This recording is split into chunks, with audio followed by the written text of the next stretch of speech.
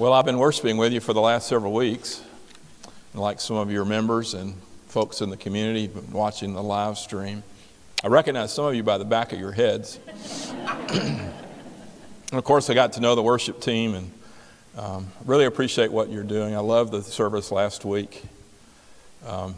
Getting a sense of your history and realizing what a difference you've made in this community for so many years.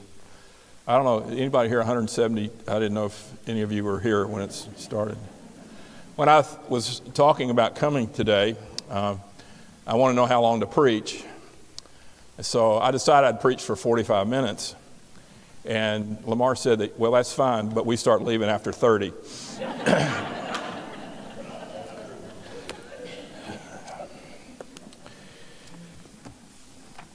Since you enjoyed homecoming last week, and I'm sure you ate a few things, homecoming always brings out the best in a Baptist church, I think.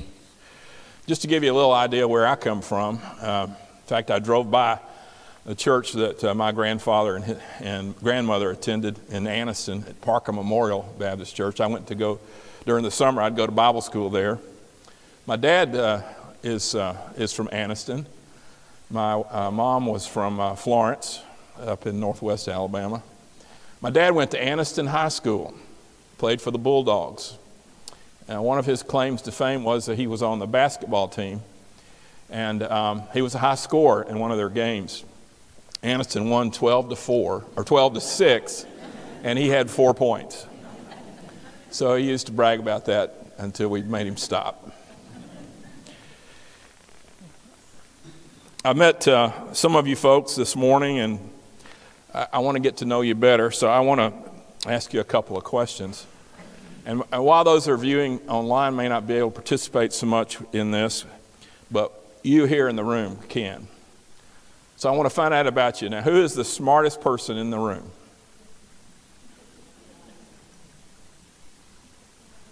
You know, if you point to somebody else, that says something about you. And if you point to yourself, that says something else about you. So who's the best looking person in the room? There you go. Yeah. I think delusion is good. I really do. One more question. Who is the biggest, well, I'm not going to say giver, but who's the biggest sinner in this room? Well, to help you guys out, I got to look at your roll, and the church, some of your leaders helped me with it, and we went through the whole roll and checked off everybody's names, and you'll be glad to know that everybody tied for first. It only takes one sin to make a sinner. It's interesting in the Bible, there's two stories that come to mind. One is Jesus told us about these two men who went to the temple. You may know this story. One of them was a Pharisee, and Pharisees were known for their adherence to the law, and very, very righteous, sometimes very self-righteous. There was a Pharisee, and then there was a tax collector who was looked down upon by just about everybody.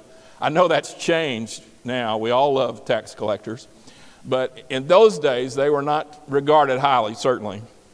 They go to the temple to pray, and the Pharisee gets up and lifts his hands and makes a big deal out of it. And it's almost as if he's not really talking to God, he's showing off. But in the process of showing off, he informs God how fortunate God is to have a man like him on his side. And then he denigrates the tax collector. I'm so glad I'm not like him. Well, the tax collector's not doing this. He's not lifting his voice to make sure everybody knows how pious he is. He can't look to heaven. He can't do anything except bend over in grief and utter these words, "Have mercy on me, the sinner." He didn't say a sinner. He said the sinner. Now, when Paul was writing to Timothy, he made an interesting reference to his own life. He said to his protege, his child in the faith, he said to Timothy that he regarded himself as the chief sinner. Well, the truth of the matter is we live in a broken world. We all know that. You may be thinking, what does all this have to do with the title of the sermon? What kind of pie do you want? Well, you may have asked that question last week at homecoming. I wonder if you've ever had to be served a piece of humble pie. You know what that is? Is that a familiar phrase to you? You know where that originated? You know there really was a humble pie? It makes you stop and think next time you get one of those chicken pot pies, you better make sure there's chicken in them. Because the original humble pie had things like animal guts. I hate to say that on a Sunday morning. My mother would not be pleased. But you would get whatever was left over after an animal had been slaughtered, and they'd put it in a pie. Makes you look forward to lunch today, doesn't it? Yeah. But we understand humble pie to suggest that we need to be put in our place. We need to be humbled. Humility before at the time of Christ was always viewed as a weakness, even a vice. But something changed when Jesus came on the scene. When he entered the world, he demonstrated what true humility is all about. I want to read a few verses from Philippians chapter 2. Contained in this passage is an ancient Christian hymn. All throughout the Bible, we have great music. We have a hymn book right in the center of your Bible. But here in Philippians 2, Paul makes reference to this hymn that portrays Christ as a humble figure. Listen to these words, because I think at this time in the life of your church, we want to be this kind of community. Listen to these words from Paul. If then there is any encouragement in Christ, any consolation from love, any sharing in the Spirit, any compassion and sympathy, make my joy complete. Be of the same mind, having the same love, being in full accord and of one mind. Do nothing from selfish ambition or conceit, but in humility regard others as better than yourselves. Let each of you look not to your own interests, but to the interests of others. Let the same mind be in you that was in Christ Jesus, who, though he was in the form of God, did not regard equality with God as something to be exploited, but emptied himself, taking the form of a slave, being born in human likeness, and being found in human form, he humbled himself and became obedient to the point of death, even death on a cross. Now, I hope you know the rest of that, because this is where our view of Christ gets elevated. Therefore, God also highly exalted him and gave him the name that is above every name, so that at the name of Jesus every knee should bow, in heaven and on earth and under the earth, and every tongue should confess that Jesus Christ is Lord, to the glory of God the Father. That's the one we honor. That's the one we worship.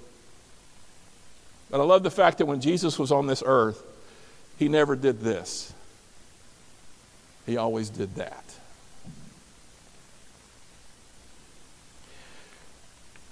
If you notice here, there are two words that are inextricably connected: humility and obedience.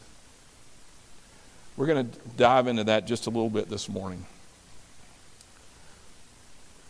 I want you to understand a few things. I try to understand these things. Humility is observed, it's not claimed.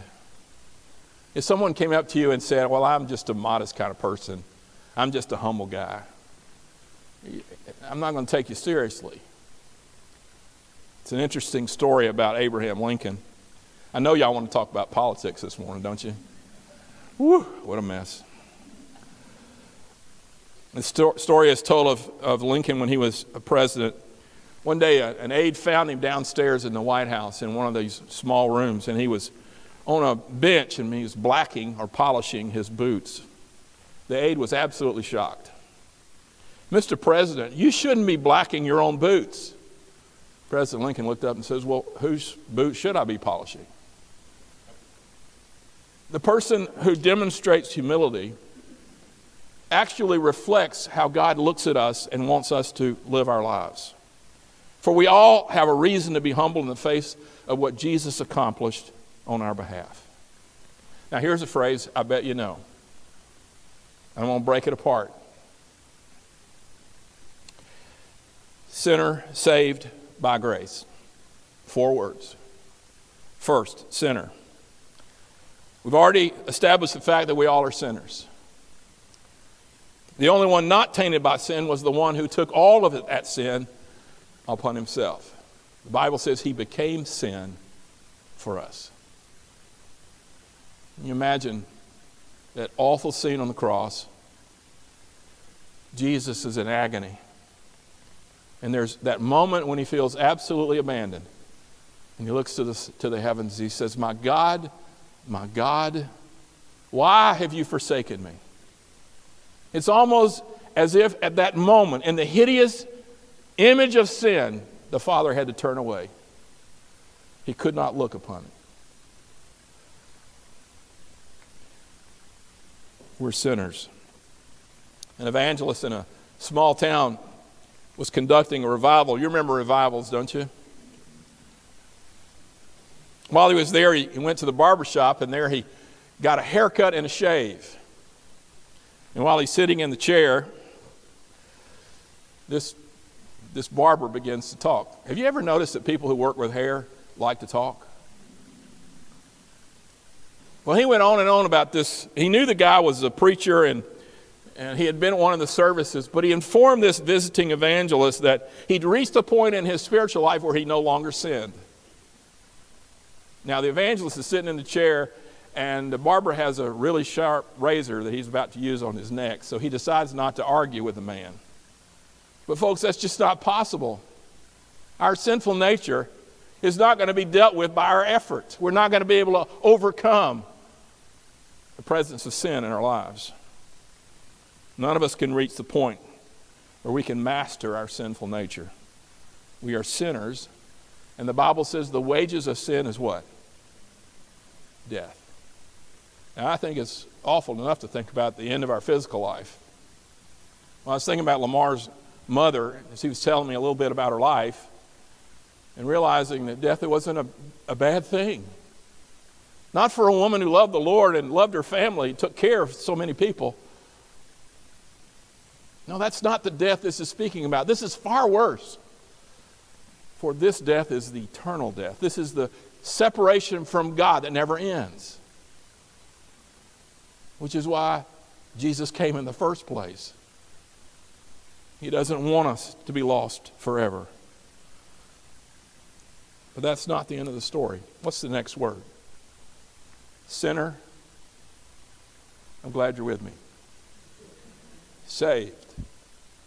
When I was 5 years old, just a few years ago, I was playing spaceship with my next door neighbor, who was a couple years older than me, and we were down in his basement.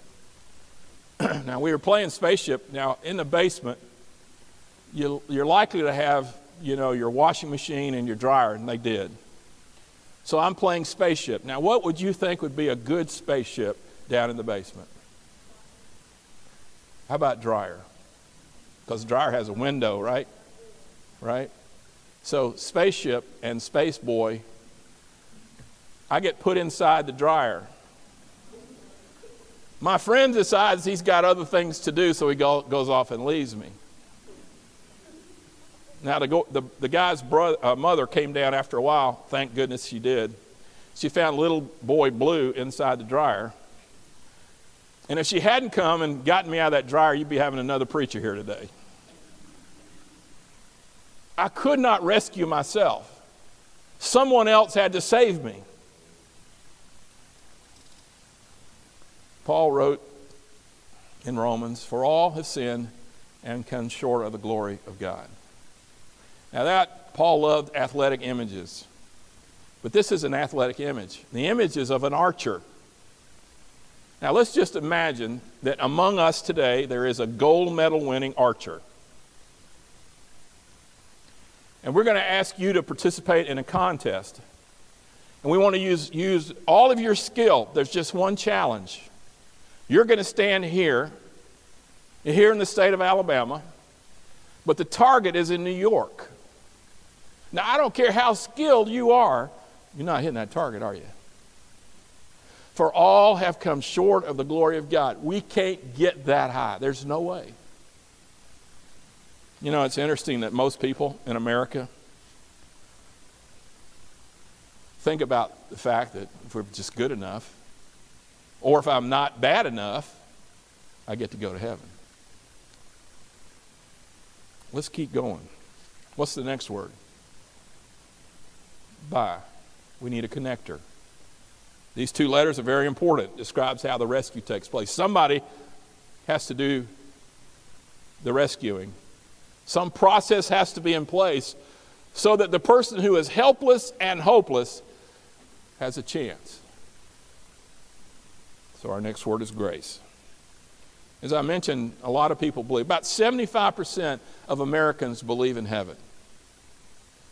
And most of the people who believe that there's a heaven believe the way you get there is by your behavior, your accomplishments, your list of good works. That's not anywhere in the Bible. It isn't true. You can't do it. You're stuck in that dryer. You need somebody to come and open that door. And you know somebody did? Not because I deserved it. Not because I was a good boy. But I was in trouble. I was in danger. I was going to lose my life. Somebody had to open that door. Listen to what Paul says a little bit later in Philippians. Actually, this is in Ephesians. For by grace you have been saved through faith, and not of yourselves. It is the gift of God, not as a result of works, so that no one can boast. Paul knew us. He knew human nature. He knew that if we could take credit for it, we would. But we can't. You see why humility is the mark of the believer? I believe one of our greatest weaknesses, believers, is spiritual pride. Let me see if I can explain. Someone has said that we have become uncomfortable with worm theology. Have you ever heard that term? Worm theology? A long time ago, a man named Isaac Watts wrote the text of a familiar hymn to many of us, "Alas, and did my Savior bleed." The first verse reads, "Alas, and did my Savior bleed, and did my sovereign die? Would he devote that sacred head?" In the original text it says, "For such a worm as I." I don't know the last time you looked in the mirror and said, "Man, you are nothing but a worm." I hope you hadn't said it to your children or whoever else, but we don't like to think that way. But we are trapped in the stench of sin. We cannot extricate ourselves. You may not like it, but that's the truth. And it's only by the act of a gracious Savior that we have a hope. So how does that humble pie look now? There's a character in the New Testament. I'm writing a book about him, actually. Not too much. We don't know a lot about him. His name is John. They called him the baptizer. He attracted quite a following, created a buzz from the highest to the lowest of society. People came out there to see this wild man and to hear him. You see, for 400 years there had been no prophetic voice in the land. And here comes this guy. And he spoke words of conviction. And people listened, and many responded. And they thought John was a big deal. In fact, they thought maybe he was the one they've been looking for. And John had to tone that down. He says, "I'm not even fit to untie the sandals of the one who's coming." A little bit later on, as he began to realize that the ministry of Jesus was really catching steam, he knew that he had to fulfill what he had been called to do and then step back. And he said this. He said, "He must increase and I must decrease." You talk about humility. C.S. Lewis defined humility like this. Humility is not thinking less of yourself. Humility is thinking of yourself less. Isn't that what Paul wrote? Those words we just read a few moments ago from Philippians chapter 2. To think more highly of others than you do of yourself. That doesn't put you down, but it does put you in your place. Now, I would suggest that being in our place is not a bad thing. John knew his place. No, I'm not the Lamb of God. He's coming, and I'm supposed to prepare the way. But I'm not him. Knowing your place isn't degradation. It's understanding your unique role in the life that God's given you. And let me just play with you a bit with a word. It's the word place. And I'm going to take each of those letters and talk about a particular aspect of the humble person. The P stands for personality. Some of us are introverts and some of us are extroverts. Are you a glass half full kind of person, or are you a glass half empty kind of person? Are you the kind of person who makes people glad when you enter the room, or make them glad when you leave? God's help. The unique person that you are can blossom. You can become the person God has in mind. How did Jesus arrive at that? Through humility and obedience. He did what the Father commissioned him to do. You have something with your life that no one else has. You are absolutely unique. There's nobody else like you. Now, you may have somebody in your life say, thank goodness. But the truth of the matter is, your uniqueness is a gift to the world. Your personality is you. Second letter, the L, is for learning.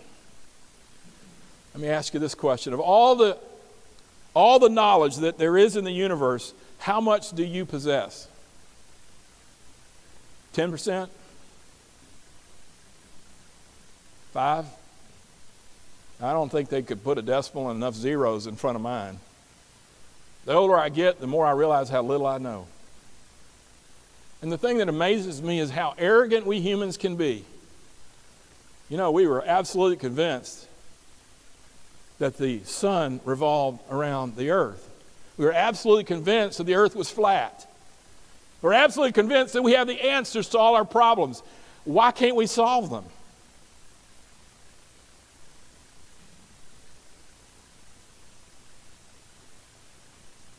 Years ago, President Roosevelt had a friend in the Oval Office, and they were talking together about the condition of the war-torn world back in the 40s. After a while, the president asked his friend to wheel him outside. As most of you know, he was wheelchair-bound for most of his adult life. He took him outside, and they found a place where they could look up and see the night sky. It's not easy to do in a busy place like Washington, but they found a place they could look up. And after a while, as he gazed at the multitude of stars, President Roosevelt turned to his friend and said, "Okay, I feel small enough now. Take me back inside." We were part of a grand scheme. And the amazing thing is that we have a part in the grand scheme. You matter. Your life matters. All lives matter. Not to get too deep into that one. But here's the truth. When we stop learning, we become irrelevant. I don't know what your profession is, but if you haven't stayed up on what you need to know to be effective, not just today, but tomorrow, you're getting passed by. We have to keep learning. We have to keep growing. I hope that you are a lifelong learner. I hope you love to read, and I hope that you'll expose yourself to ideas, some of them that you might not agree with, but you need to understand what people are saying and thinking and feeling so that you might be more of who God wants you to be. The A stands for attitude. Have you ever been accused of having a bad attitude? Yeah, my brothers were often accused of having a bad attitude. It's a cliche, but I think it's still true. Attitude determines altitude. How far do you want to reach? What do your dreams say about you? What is your outlook on life? What is your worldview? Are you a pessimist, a cynic, a skeptic? Or is there something in you that believes that God has this in His hands? Man, we need that affirmation more and more. There's a reason why His story can be broken down into 2 words. You know that. His story, not history. His story. I know people who are living to die. Just get it over with. but I also know people who are dying to live. I love carpe diem kind of folks who seize the day, who believe in themselves, who are comfortable in their own skins, whose attitude is, I'm going to do better. Some of you remember Joe Namath? Anybody remember Joe Namath? Nobody remembers Joe Namath? Thank you. You know the book he wrote? I can't wait till tomorrow because I get better looking every day. Have you seen Joe Namath lately? It ain't true. The next word is character. What are you like when no one's watching? It's easy to put on a show. You can do that here at church. But who's the real you? Who is the audience you're trying to please? You know there's only one audience that matters. After a heavy snowstorm, a man had to go out to the shed behind his house. And he had to get a snow shovel to start clearing some of the snow away. He circled back around to the house, and he looked out the front window, and he noticed his little boy was out there trying to match his deep footprints in the snow. He jumped from one to the next, trying to be just like his daddy. And it hit that man full force. I better watch where I step, because he's watching where I step. What's your character say about you? The E is experience. A woman named Rita Mae Brown said, good decisions come from experience, and experience comes from bad decisions. We have to learn, sometimes the hard way. And a part of who we are is how we react when we fall, when we get knocked down, when we fail. Experience helps us to learn that we can get back up. And we love a God who loves us so much that He's the God of second chances. I hope you know that. I hope you believe that. I hope you experience it. So perhaps humble pie isn't so bad after all. Christ taught us by His own example that humility coupled with obedience honors and pleases the Father. Now, I know I need to wrap up here. I'll try to do this quickly. My dad was a second chair guy. Do you know what that means? If you've ever played in a band, an orchestra, or whatever, there's always a first chair, the best. My dad was not like that. There's some people who have to be in the spotlight, who thrive on applause, who want to be first in line when the credit's handed out. We need first chair people. We need people leading the way. We need them to use their gifts. But being in the first chair, they can not only succeed spectacularly, they can also fail spectacularly. The spotlight can burn bright and reveal some flaws. Start reading your own press clippings only to find out that your fans are pulling for you to fall off that mountain, not stay on top of it. Our pride can blow up in our faces. Jesus cautioned about that, not just once. He told a story about a man who went to a feast, a banquet. And the man was trying to sit up at the head table, and the host said, I'm sorry, sir, these seats are reserved. And he had to go sit at the very bottom, the last seat. Our pride can get us into trouble. My dad knew his place because he had the heart of a servant. He didn't try to be somebody he wasn't. He knew his strengths and his weaknesses. He had enough challenges being the best he could be, which is true of all of us. He was a good model for his 3 sons and for a lot of people who came to know and love him. He loved to laugh and he loved to eat. It's hard to find a Baptist who doesn't love to eat. At dessert time, if you said to him, what kind of pie do you want? He would say yes. And some of you know that sentiment.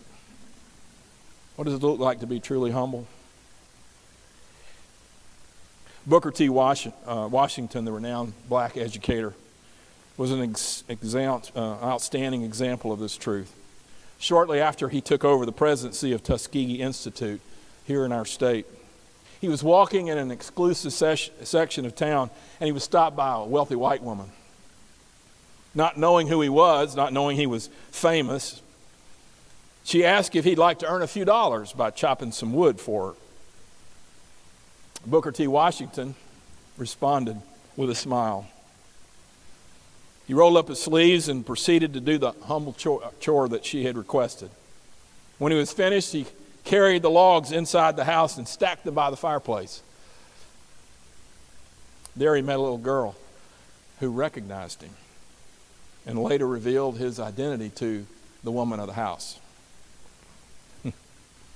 The next morning, the embarrassed woman went to see Booker T. Washington in his office at the Institute and apologized profusely.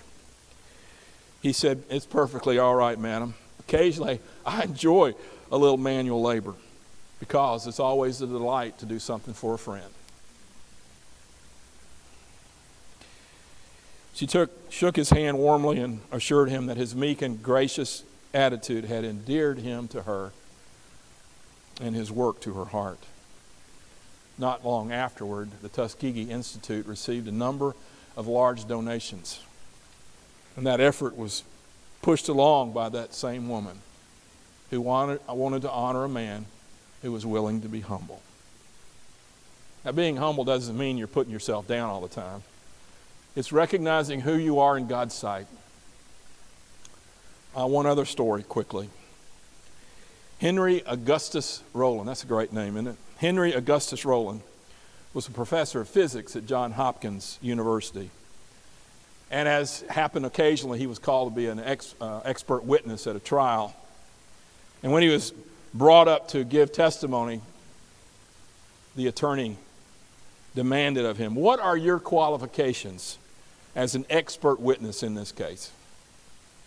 The normally modest and retiring professor replied quietly, "I am the greatest living expert on the subject under discussion."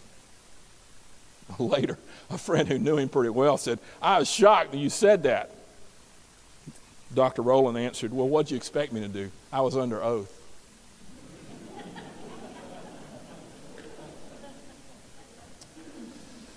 Jesus said we are to love God with all we are and all we have. And we are to love others as we love ourselves. If you don't love yourself, you're not going to be able to love others. And you're not going to be able to love God.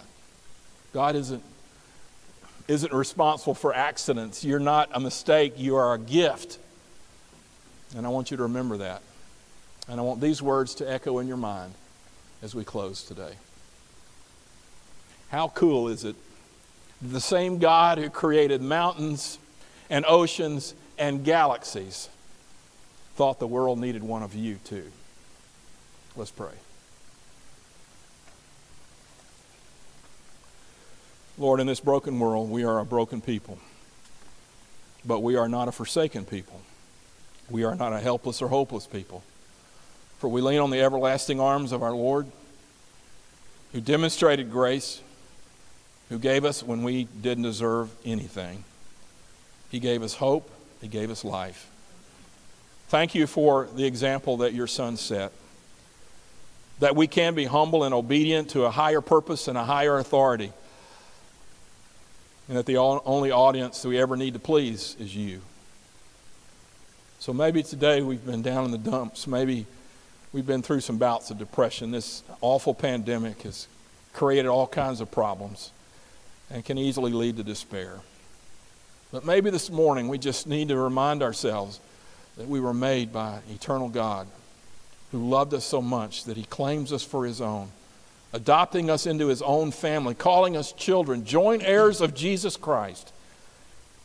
And Lord, with that assurance, help us to hold our heads high and help us to know our place, a place that you have made for us, a place that you will empower us to accomplish.